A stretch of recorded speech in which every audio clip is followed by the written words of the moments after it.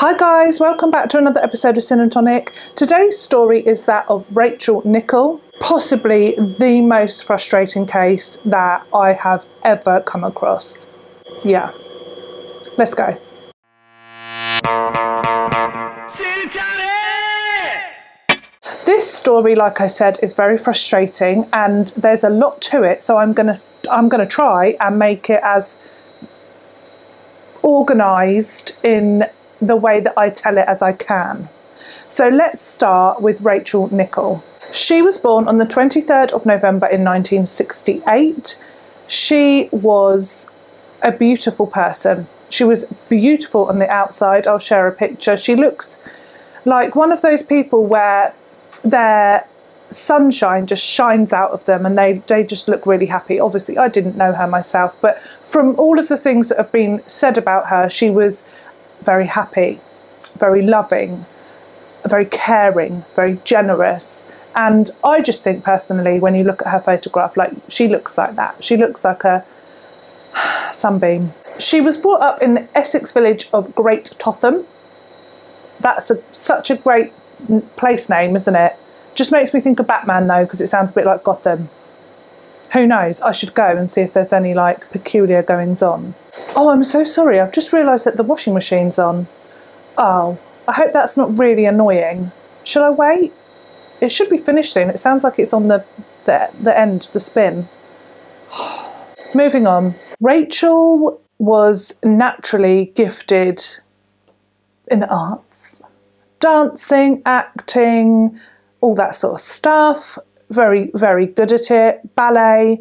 To the point where her school teachers, parents, she could have gone on and pursued that as a career, some sort of performing arts thing, or especially gone on to drama school. That's the dog knocking on the door. That's what he does. One moment, please. The dog's making a den. Oh, don't mind us, we'll just wait. Someone's building, dog's making a den, washing machine's on. I apologise. I'm going to push through. I think you can hear me fine. What's next? Despite everybody thinking that she should pursue a career in the arts, she instead took an English and history degree, and she had a job as a lifeguard at a local swimming pool in Richmond. It was at this lifeguard job in Richmond where she met Andre Hanscom, and he is also a handsome poet. Andre is a semi-professional tennis player. He is a motorbike courier. Don't really know what that is, but that's his job. And he seems a very happy soul as well, from what I read. And it was like love at first sight.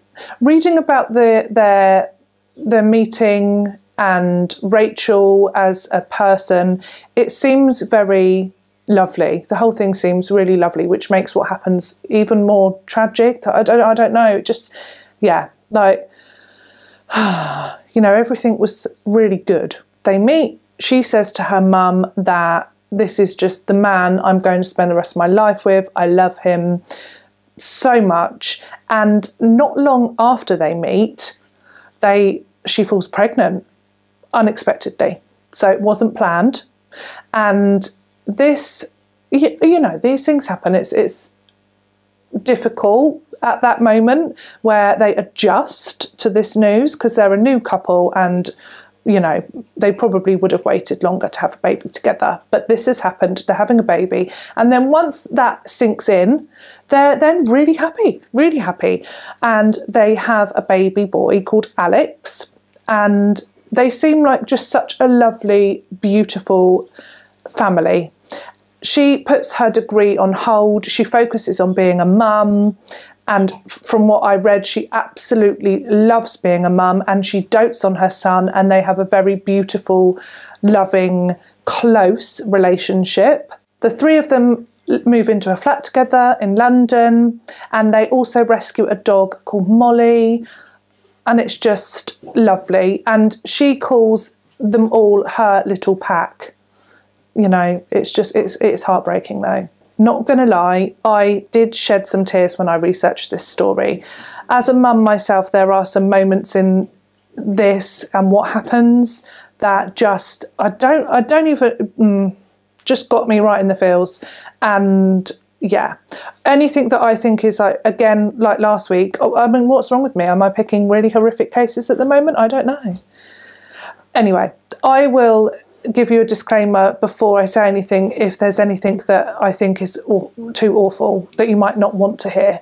Let's now go to the 15th of July 1992. Alex, their son, is now 2, nearly 3 years old. Their little routine is that when Andre gets up and he goes to work, Rachel and Alex get ready and they head out and take the dog on a nice long walk. So all different sorts of places. And on the 15th of July, they decide to head to Wimbledon Common. Wimbledon Common, I'll share a picture, is huge. It's massive and it's just lots of open spaces connected with pathways and woodlands, and there's a lot to it. There's a lot of it's not just like a big green. And because it is so large, I can't remember the acreage, like huge. I'll try and share that when I finish filming. But yeah, it's very, very big, and it's easily, like, there's often thousands of people there, thousands. But on this morning, weekday morning, not so much. And they found that there were around 500 people there that morning. So sounds a lot, but not really when you consider how huge it is and how busy it normally is. So it was a quiet morning. What happens next is just sad. So they've got the dog, Alex, he's nearly 3, and Rachel, and they do walk into a more secluded area of Wimbledon Common, more of a woodland area, if you like. And it is here that, and this is honestly fascinating, because Alex was 2, nearly 3, but he can remember the incident, which is sad, but they did gather evidence from his memories. And he noticed, or they noticed, that they were followed into this woodland area, or this man appeared, and this man then attacked Rachel. He got Alex and he threw Alex down onto the ground, and he then proceeded to stab Rachel over 40 times. A really horrible, sustained, violent attack. Alex can remember seeing the attacker go to a stream and wash his hands in the stream, wash the blood off of his hands. Oh, sorry. Because this bit, I did not think I would not be able to say it. I don't know, I'm so sorry. Maybe if I just be quick. The attacker went away. Thank God that Alex was okay, thank God. But he just witnessed this awful thing. He said that his face had been pushed into the mud and stuff like that, but then he can remember seeing his mum and thinking that she was asleep, and he was shouting at her to wake up and she didn't. He did say that she looked really peaceful, and it really did look like she was asleep. And I'm so glad that they're the memories that he does have. He has that memory of her peaceful face, because the injuries that she sustained were horrific. He then, when his mum wouldn't wake up, and he says that even then as a very young child, he knew that she had died, he ran up the path the way that they'd come, absolutely frantic to find help. He was himself covered in mud. He'd been pushed into the mud and blood, his mother's blood. There's not many that really get me. I think it... oh... And it is really awful and really sad, actually. So I'm not mental for being so upset. Gin will help. And the news about this spread quick. It spread quickly, as you can imagine. Media started gathering at Wimbledon Common.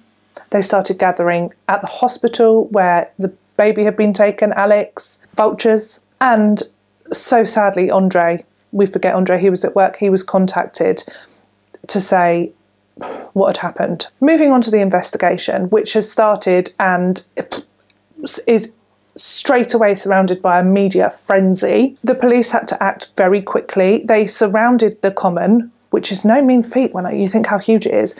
They surrounded it and they took names, addresses, information of everybody that was in the park that morning. They took witness statements. They wanted to know, has anyone seen anything? Like, literally, they hit the ground running. They needed this information quickly. Rachel's body was taken from the crime scene and taken for autopsy. She had 49 stab wounds, one of which was to her neck, across her neck, and had almost decapitated her. And that's why I said I was glad Alex had the memory of his mother's face being peaceful. They found a piece of paper on Rachel's forehead and nobody knew what it was or whatever.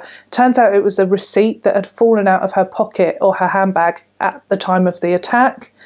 And Alex had placed it on her head, like as if it was a plaster, to like help his mum. At this time, forensics was not advanced. They did their very best and they collected as much evidence, itchy forehead, as possible.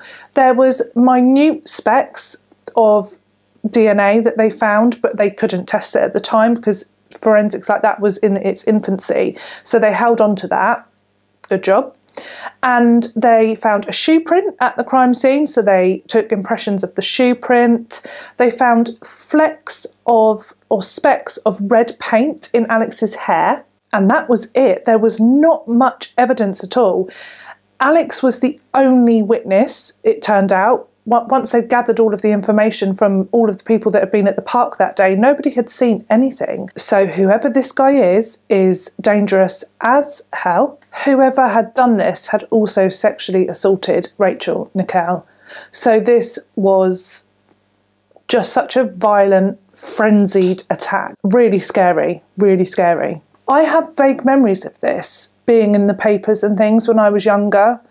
Really vague. Like when I came across it, I was like, oh, I do remember this. The police were desperate for evidence, for witnesses, for anything to do with this case. They wanted to solve it.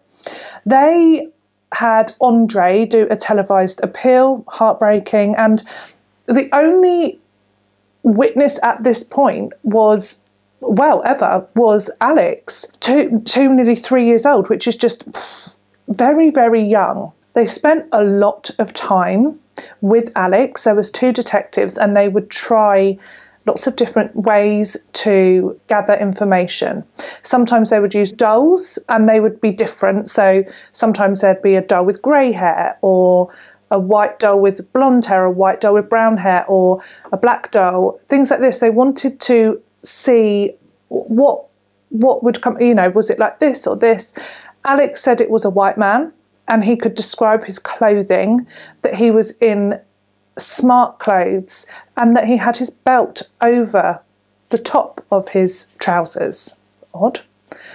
And the black bag. So they gathered information like this. They got some information. The press hounded Andre and Alex. It's just, when you're just like, oh, like you hate the world. Like, so awful.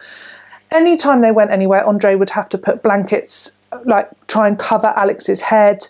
They were incessant. They wanted a photograph of that boy and they would do anything. Like they would wait outside of places that they were. They'd wait outside their house. In the end, they had to move in with his grandparents. And it's here that the police then put recording devices into their property in the home to see if Alex ever said anything. Not to catch him out at all, but to gather information. Like maybe he would say, he's very young, maybe he would say something or remember something, and they wanted, if that happened, to know. So that poor family, they had recording devices everywhere, they had press hounding them, press outside their house, just awful. Alex became known as the boy who saw his mum stabbed to death. Lovely. Enter Paul Britton. Paul Britton is a criminal profiler, one of those people. I think that's really interesting. So they look at a crime and then they work out, give their opinion on what sort of person would have committed that crime. Very CSI. Okay, now he thought it was somebody between 20 and 30, male, local to the area, somebody that has no girlfriend, and somebody that would have been like sexually domineering with previous girlfriends, a history of minor sexual offences in the past, and someone that like watches pornography. Enter Jane. Jane comes forward. She was at the park and she says, look, there was a guy being weird at the common that morning. He was acting suspiciously. It was like he didn't want her to see his face. So whenever she sort of like, was having a look at him, a gander, he would sort of like, like look away. He didn't want to be seen. Oh, sorry, I think I spat. he didn't want to be seen. That is suspicious, isn't it? Like, that's a bit freaky. She said he was acting like he didn't know where to go, like he didn't know which way to walk, back and forth, whatever. And at one point, it felt like he was following another woman.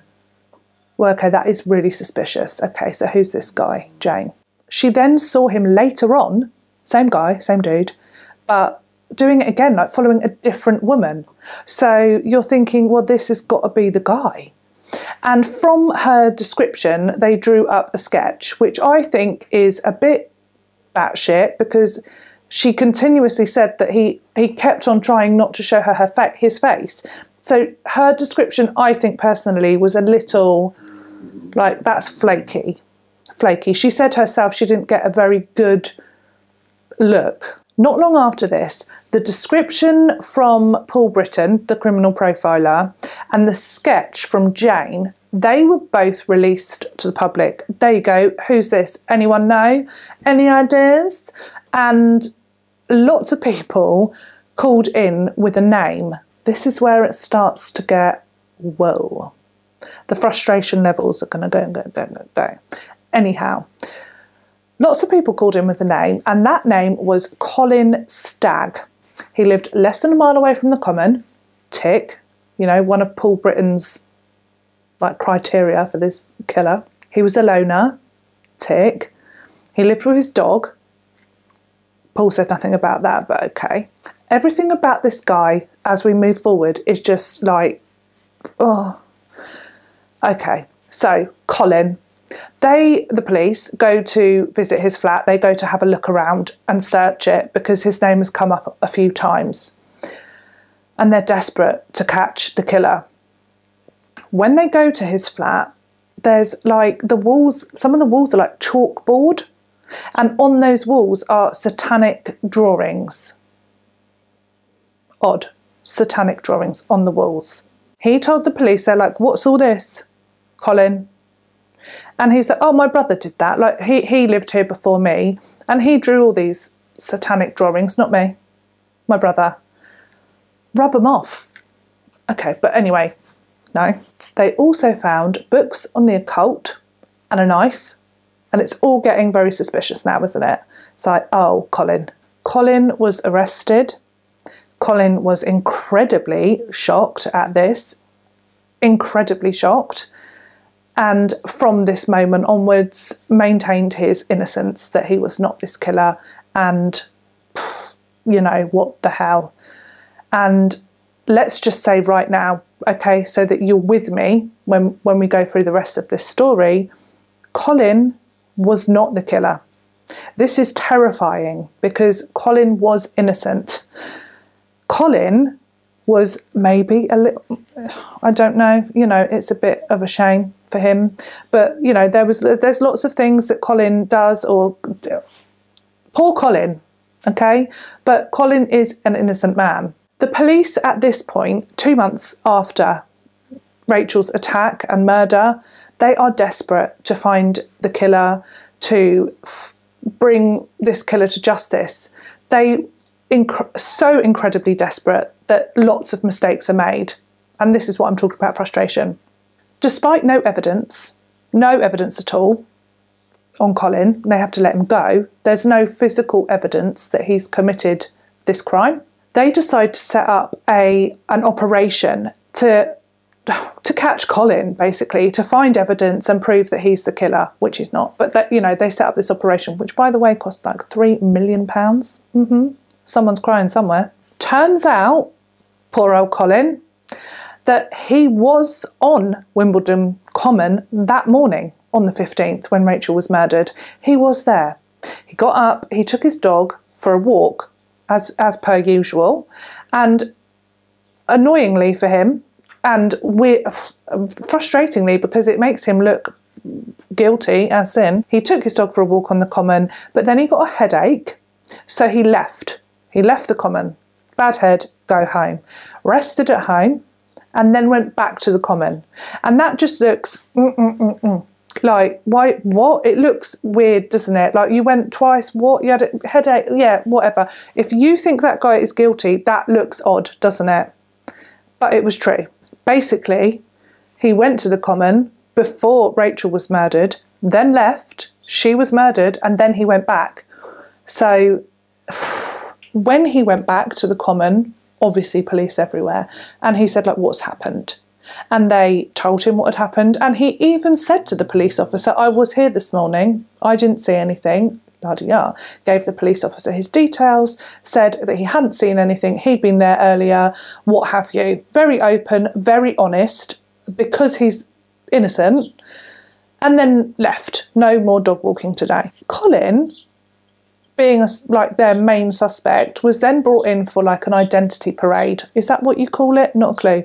You know, lineup. I think that's right. A lineup.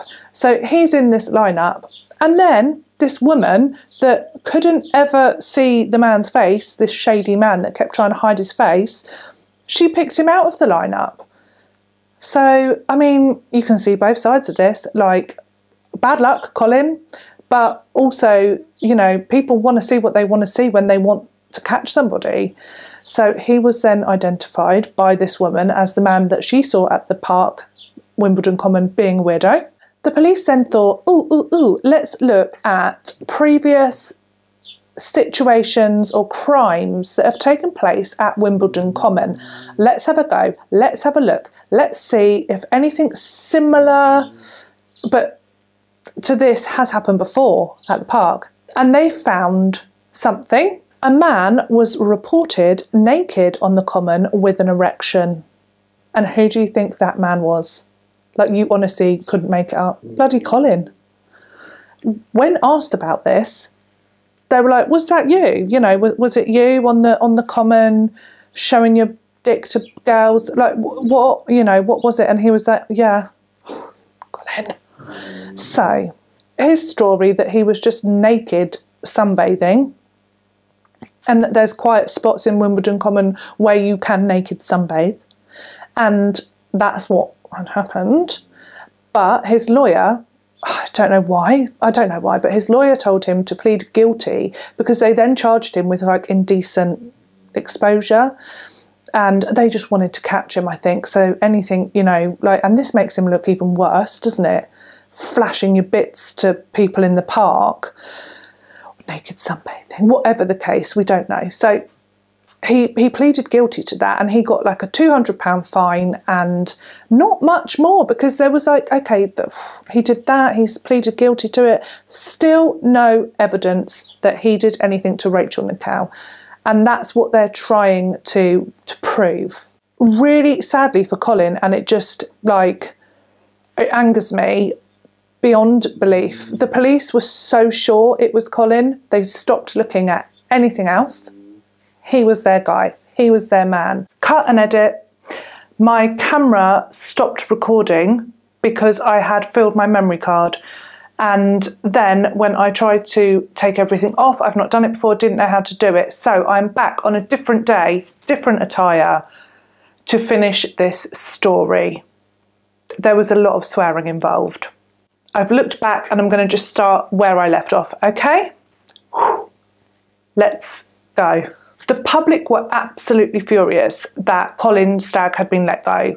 They were also certain that he was Rachel Nickell's murderer, and effectively he's been arrested a couple of times and let go, and that's like, no. And again, the media frenzy carried on around Colin Stagg.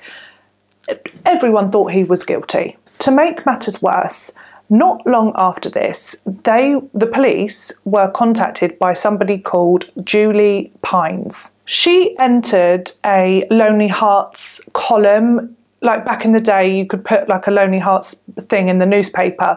She had done that, and Colin had replied, and they were having like a kind of pen pal relationship. This was 2 years previously to Rachel Nickell's murder. I'm saying Nickell, it might be Nickell, and I have been in trouble before for getting someone's name completely wrong. But don't come for me, I'm trying. I'm going to go with Nickell.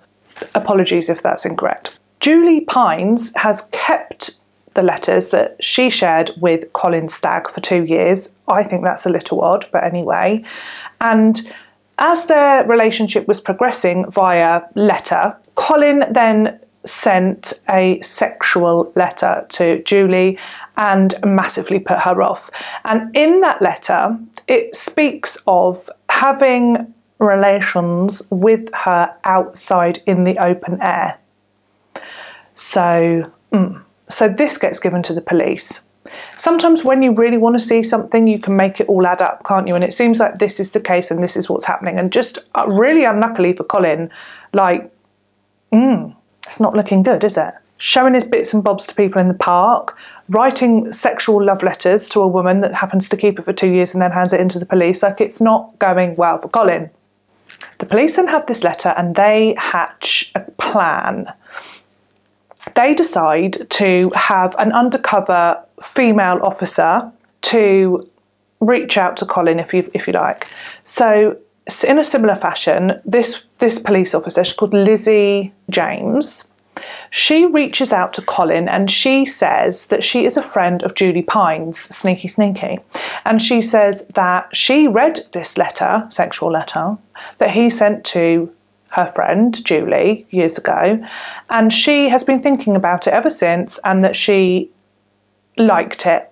She wasn't like Julie, she liked it, and she was like interested to know more about Colin, and she thought he was great.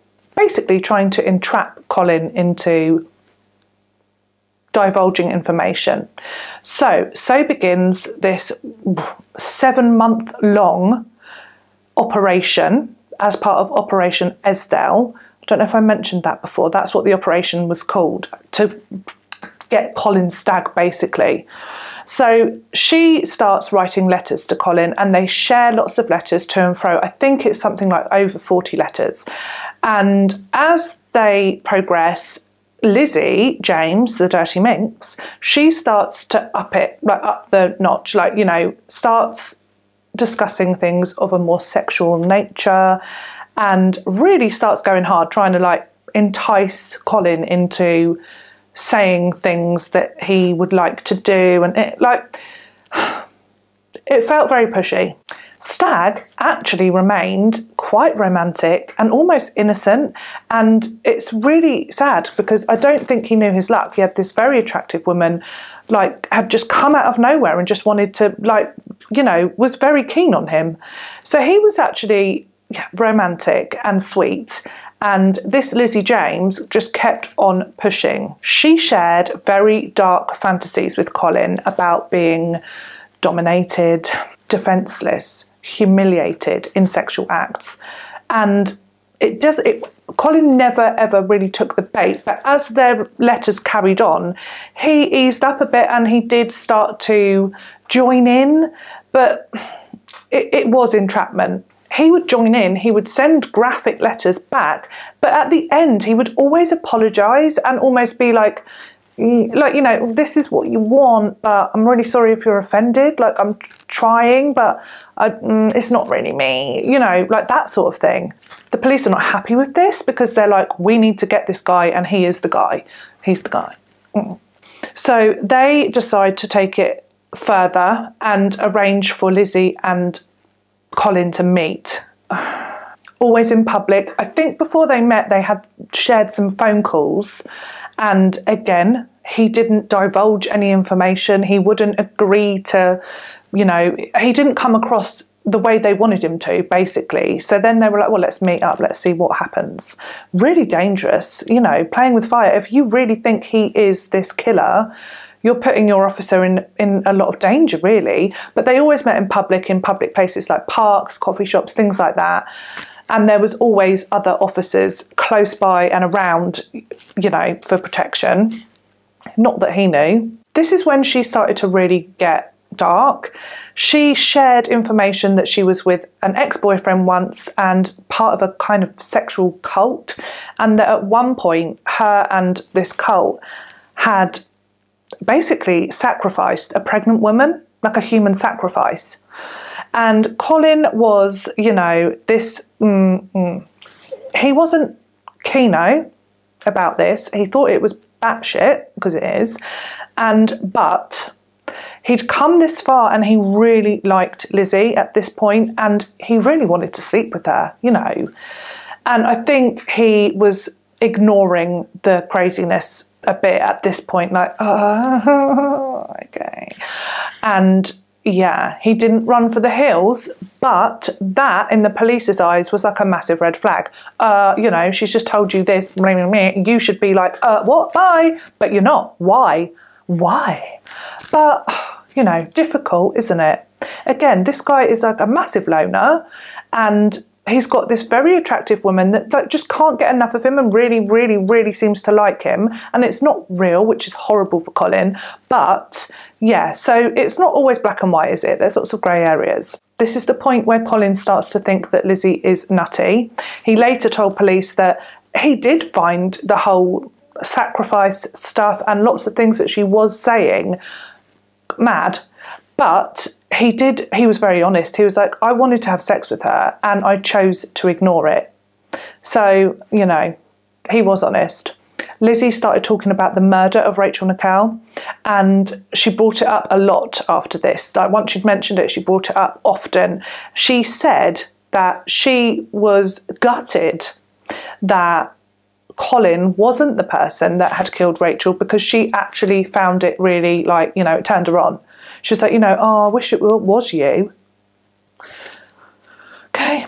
She said that that level of violence excited her. She was so desperate for a confession from Colin that she actually said, like, oh, if you said that it was you, I would sleep with you. Basically, you admit that you murdered this woman and yeah, you can have me. Obviously, that was not going to happen. She's a police officer. But that, I mean, just doesn't feel like good police work, does it? And then, hallelujah, Colin lost interest. It's like, yeah, batshit, too far. She's gone too far. He lost interest because you would. New mug, by the way. Oh, and excuse me if my face is red as beetroot, because in between these filmings, I had to go on a school trip with my eldest son, and I caught the sun. But I also bought a mug because it's my birthday on Sunday. So I treated myself. Oh.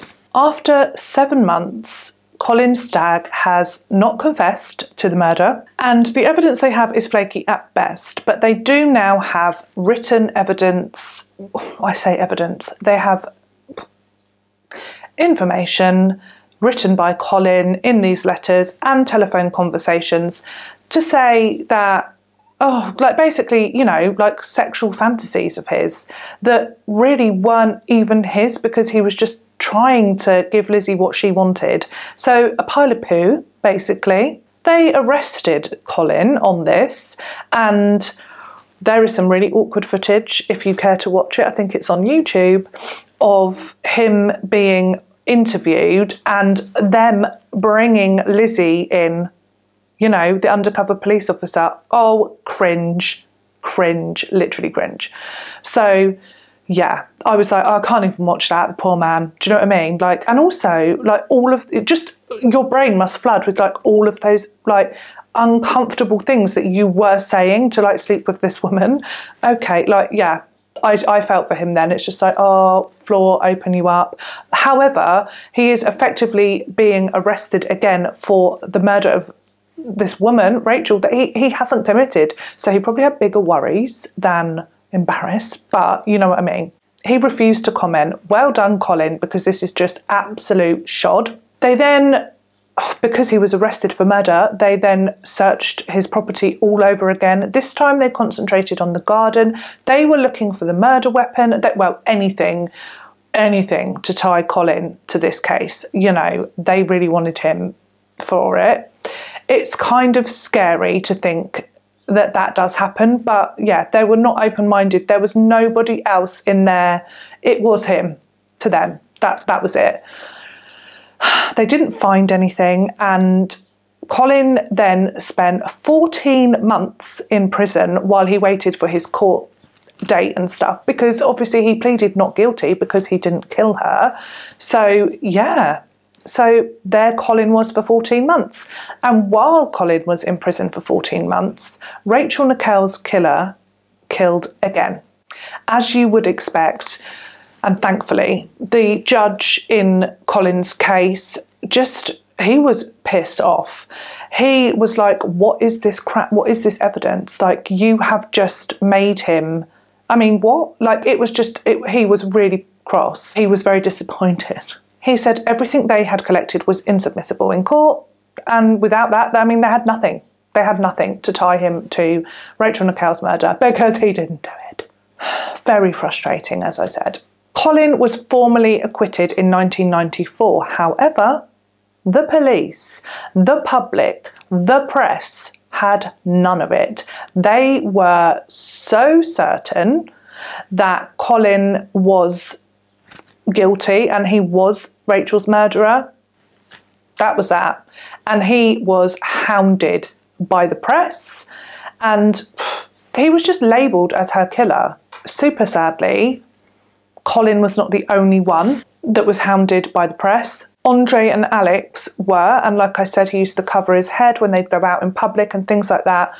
They were desperate for a photograph of this boy, and it was just, it got insane. It got a bit much. They would camp out outside their property and things like this. So Andre moved to France and they lived with his parents.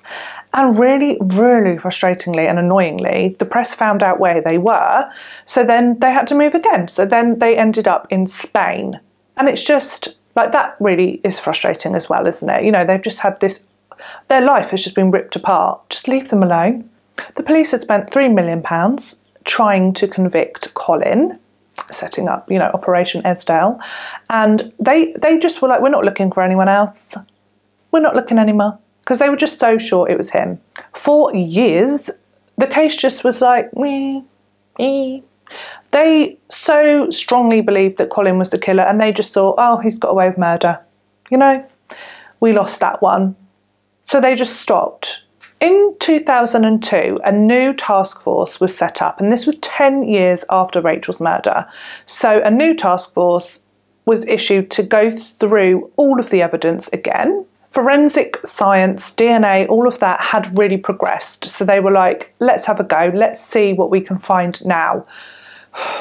And they retested the DNA that they found on Rachel. There were two samples. One turned out to be Rachel's herself, and the other was an unknown male. And it was not Andre, it was not Alex. And it was saying that it wasn't Colin, but it was similar to Colin's DNA. So this is like, you know, the forensic science, it was good, but it was still like probably really early days. So they weren't sure. They were like, oh, it's saying it's not Colin, but it's really similar. So they didn't want to do anything at this point in case it was just, it could have been Colin's, and, you know, the science wasn't evolved enough yet, or it couldn't, and so they were no better off, really, to be fair. So they waited again, and they waited again 2 more years to 2004. This time, the forensic science and DNA had progressed, and it was a conclusive no, it was not Colin. 12 years after Rachel's murder, they finally have some actual evidence. They pop this DNA into the DNA database, and would you know, a name came up. Also, let's just be real here, that's 12 years of Colin Stagg being the #1 prime suspect and receiving hate and just serving prison time. You know, let's just take a moment for that, because that is awful. Okay, moment over. It feels like there's 2 parts to this story, because now we're going to move into the next part of the story. Colin Stagg was a huge part of the story, because 12 years of this man's life, he was thought to be the killer, but he's not. So now it's almost like we need to switch gears and move on to the next, you know, what really did actually happen here. The name that came up in the database, oh, I've got pins and needles in my foot. Sorry, it's like suspense. Ooh, what name was it? Okay, it was Robert Napper. Now, Robert Napper, he is something else. And okay, let's take a moment to breathe here, because it gets spicy. At the time, in 2004, when they find that there is a match to the DNA and it's Robert Napper, he is in Broadmoor Psychiatric Facility Hospital, prison, and he will be for the rest of his life because 38-year-old Robert Napper is a convicted killer and serial rapist. So pleasant. He's also now the main suspect in Rachel Nickell's murder. Let's find out a little bit about Robert, shall we? He was born in February of 1966 in Plumstead. I really like that word, name, place, Plumstead. Plumstead. He was not blessed with a nice childhood, as is often sadly the case. His father was an incredibly violent man, and him and his siblings witnessed a lot of violence from his father towards his mother, so much so that when they were quite young, they were put into foster care. Robert was diagnosed with Asperger's and later on in his life, paranoid schizophrenia. He was a loner, he was bullied, he would make up big, wild fantasies. Something I read, he had his fingers chopped off, blown off, shot off, bitten off, something like that, and then they just grew back. Okay, so a troubled soul. And then when he was 12 or 13, around that age, he was sexually assaulted on a family trip by a family friend. And it's just, some people just have it bad, don't they? And they get dealt such shitty cards. It's not fair. Friends and family would say that after the sexual assault, he was never the same again. He developed OCD. He was caught bullying his younger siblings, being just very unkind. At 16, he left school and started catering college. At 18, they must have gone back to their mother because at 18, he was then kicked out of home. His mother kicked him out. And I think that might have something to do with the fact that he was caught spying on his younger sister, getting changed and things like that. So he got a job in a plastics factory and got a bed sit for himself in Plumstead.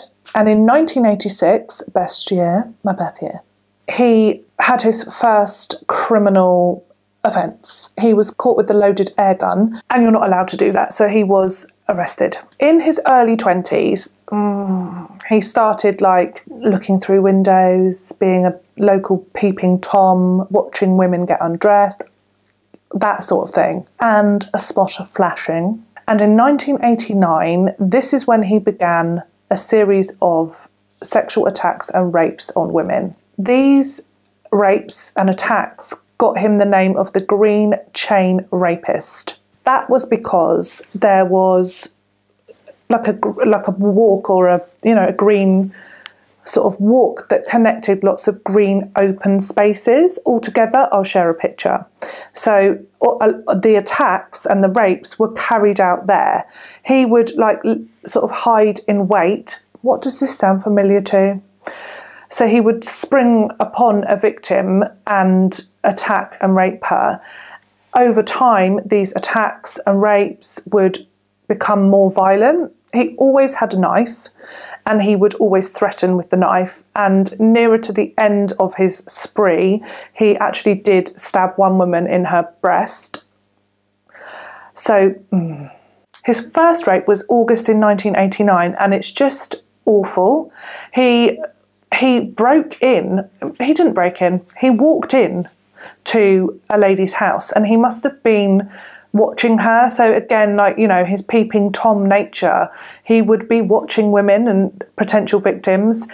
He was obviously watching her, knew that she was alone, her children were home, but her back door was left unlocked. I mean, she was at home.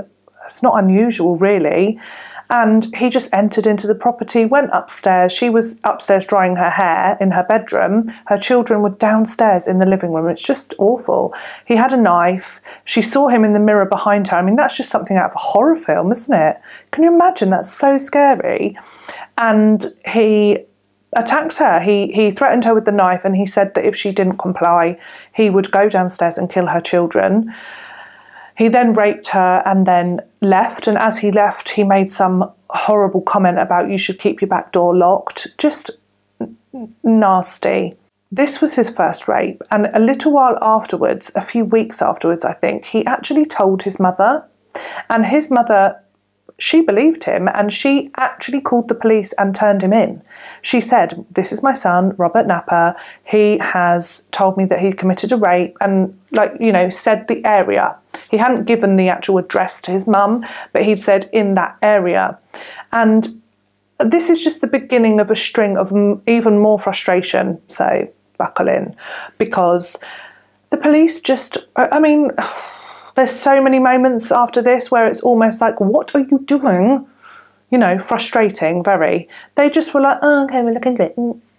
And then they kind of did look into it. They went back like a couple of days. Oh, has there been any rapes? No, not really.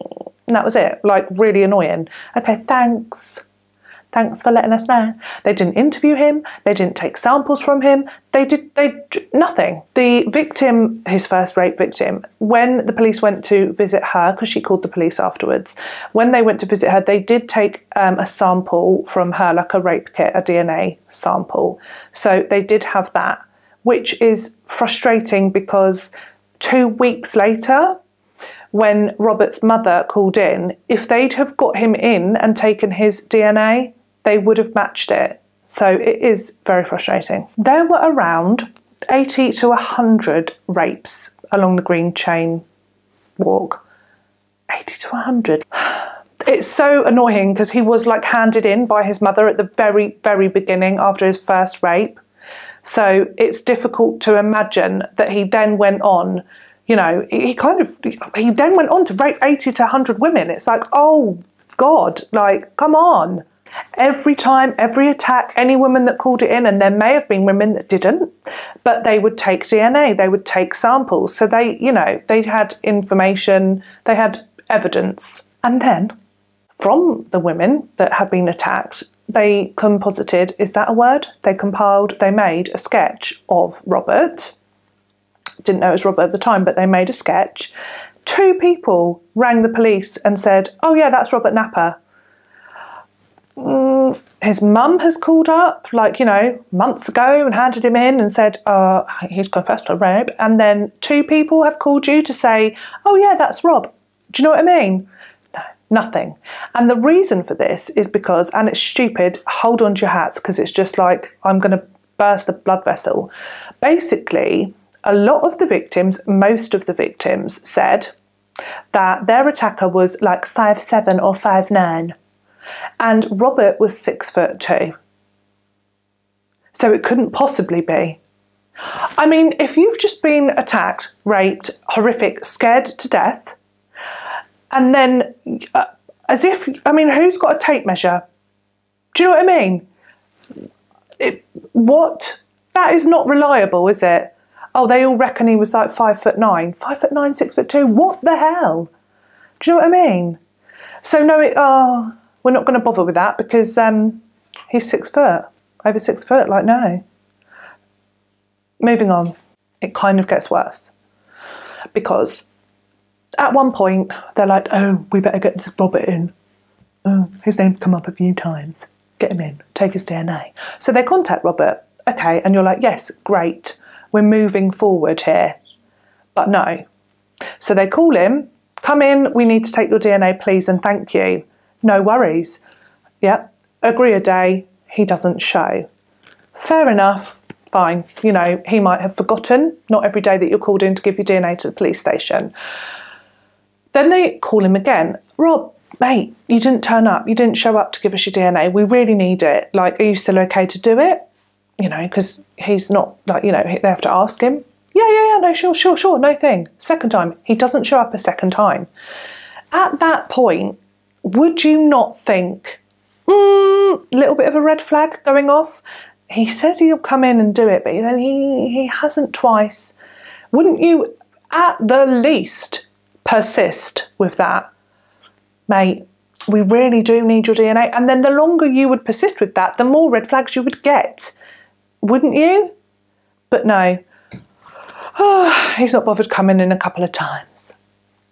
We'll just drop it. And they did, and they just dropped it. There were quite a lot of similarities between the green chain rapist cases and Rachel Nickell's murder. And the people working on the green chain rapist case did come and chat. Maybe it was an email, phone call, who knows, cup of coffee. They talked to the Rachel Nickell team and said, you know, similar sort of area, snuck up on, attacked, like this is quite similar. Could our green chain rapist have escalated to the next level? Perhaps. Are we looking at the same man? And the Rachel Nickell team were like, no, we've got our man, it's Colin. Don't get me started. 3 months after Rachel's murder, Robert Napper was arrested. Sorry, there's a lot to this case. I hope we're all keeping up. Maybe I should slow down. 3 months after Rachel Nickell's murder, Robert Napper was arrested for trying to print paper with a police heading, like in a print shop. But, you know, that's a bit naughty, isn't it? He was trying to print it so that he could, like, forge a letter that said he had permission to have a handgun. He was also arrested because he'd been identified as being a peeping Tom again. So they searched his bedsit.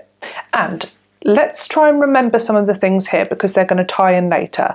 Mainly try and remember the red toolbox. So they find a red toolbox in his property, and in it was some knives, a knife that was remarkably similar to the knife that had been used in the green chain rapist case, that a poor lady that got stabbed in the boob, and an A to Z of the green chain walk with areas circled. Red flag. They also found a handgun. The police seemed to think not all that much about this A to Z with circles all along this green chain walk.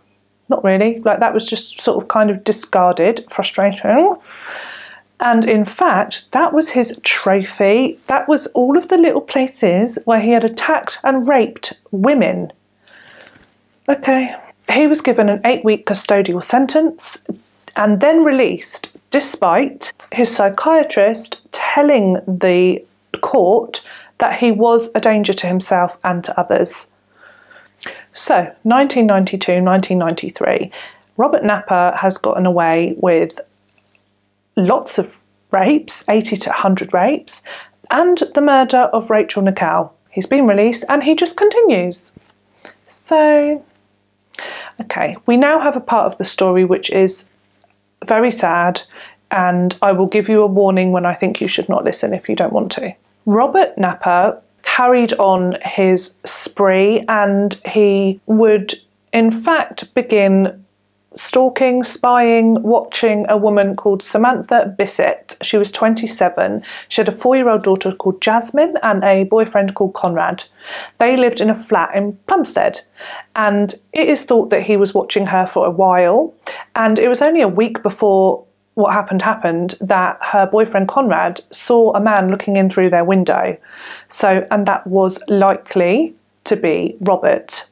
So he'd been watching her and watching their movements. In November of 1993, Conrad went to stay for the night with his father, and leaving Samantha and Jasmine at the flat alone. Very similar to his first rape, Robert entered into the flat and he attacked Samantha and sexually assaulted her. But then, awfully sadly, he then went on to stab Samantha.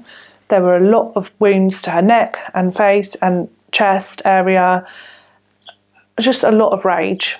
He then mutilated her body. He removed part of her stomach wall, and they didn't find that, but that was odd. So he did that, which was that was a new thing.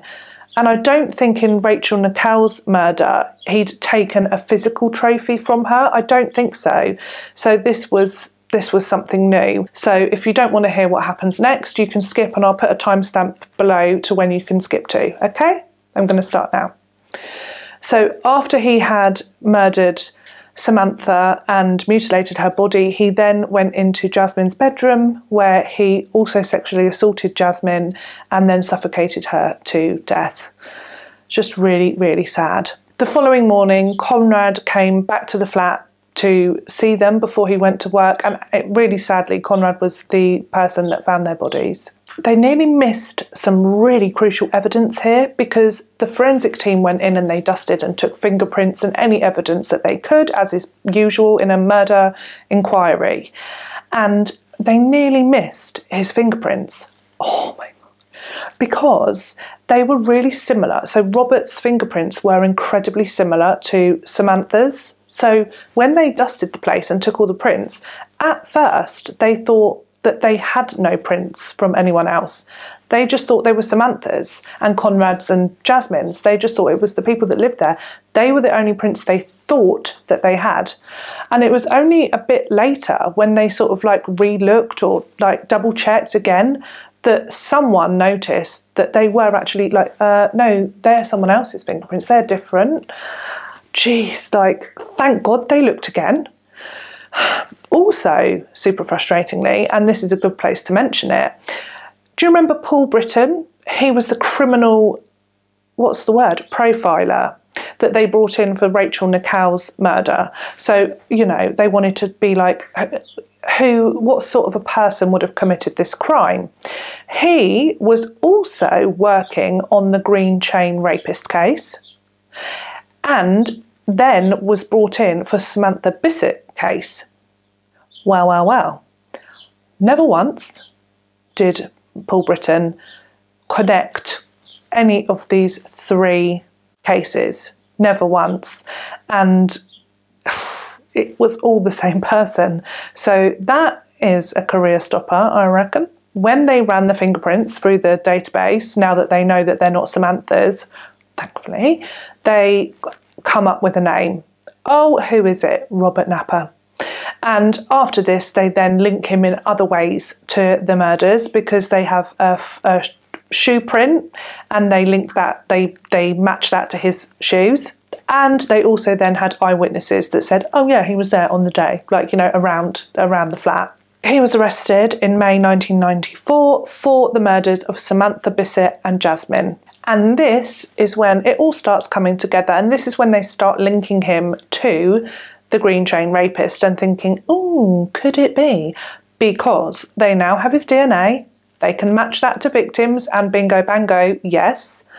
And they also have his A to Z, because they've looked at him again, because now he's been arrested for murder, and they're like, oh, look at this A to Z of the green thing, and, you know, circles and stuff. In 1995, he confesses and pleads guilty to manslaughter for Samantha and Jasmine, under the grounds of like diminished responsibility, I believe, because his defence said he's not all there. And, you know, and I think that was proven to be the case, and that is why he was sentenced to Broadmoor Psychiatric Facility, and he would stay there for the rest of his life. They did talk to Robert about Rachel's murder. They did, because at this point they were sort of like linking all of these things together. However, Rachel Nickell's team still believed so strongly that Colin was their guy that even when the Green Chain Rapist team and the Bisset team, Samantha Bisset's murder inquiry, they all they communicated, because they were like, we think we've got the same guy, you know, the rapist and this murder. I think that was the fridge. But my heart left my body for a moment then. Breathe. I think it's my neighbours. Okay. Oh my God, I've literally got a cold sweat. They realised that Robert Napper is the same person involved. They did talk to him, but at this point, Robert was like, no comment, no comment. Like he wasn't talking. He was like, he said he had no involvement in Rachel Nickell's murder. However, he was in Wimbledon that day.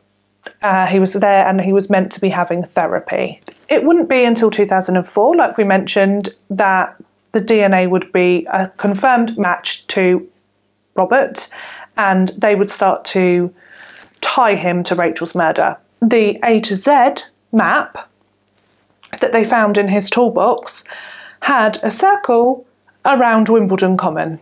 The shoe print that they found at the scene of Rachel's murder, that was also matched to a pair of Robert's shoes. And the traces of red paint, like the red flecks of stuff that they found in Alex's hair, was a match to Robert Napper's red toolbox.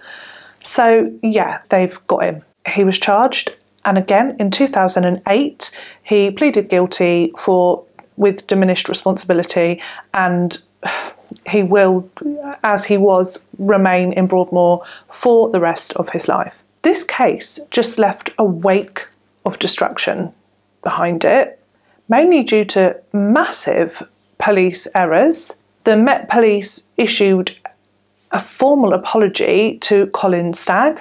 Colin was given £700,000 compensation. That is the least they could have done. I would have assumed more, to be honest, but it was a while ago.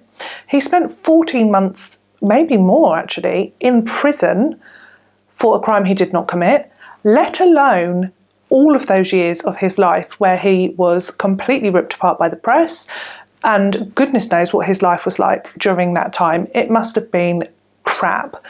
So I'm glad he did get compensation for it. They issued a formal apology, like I said, but Colin was disappointed because they televised it. It wasn't like to his face, and he would have preferred that, for it to be like a sorry to his actual face by the police department. So yeah, I can see where he's coming from. Lizzie, the undercover police officer, she sued the police department. This was controversial, and some members of the public were a bit like, oh, what is your job? But she actually got like 125 grand because she was really affected, apparently. She had like massive anxiety about it. She hated what they made her do and disagreed with it, and she said it like just had lasting effects, and so she sued. She got 125 grand. And on a slightly nicer note, Andre and Alex, like I said, they went to Spain. Alex is now a hypnotherapist, qualified, and he seems like a really lovely person.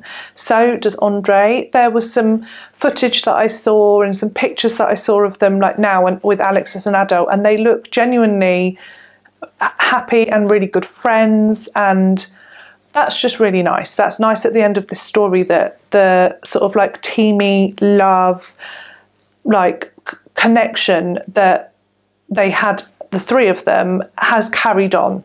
And so that concludes today's story. Bit of an emotional roller coaster, that one, wasn't it? And also there were some technical difficulties in filming this video, so it feels like I've been filming it for 100 years. But I'm glad that I've done this story. I'm glad it's out there. Thank you for bearing with me. It may be a slightly longer video, perhaps because I had to film it in 2 parts. But yeah, it was an interesting case nonetheless. Don't you think it was frustrating as well? I think it was very frustrating. Those 3 sort of aspects that were all that same one person makes you realise that you don't want to get stuck on anything, any one idea in your mind, because, you know, gets you in a pickle.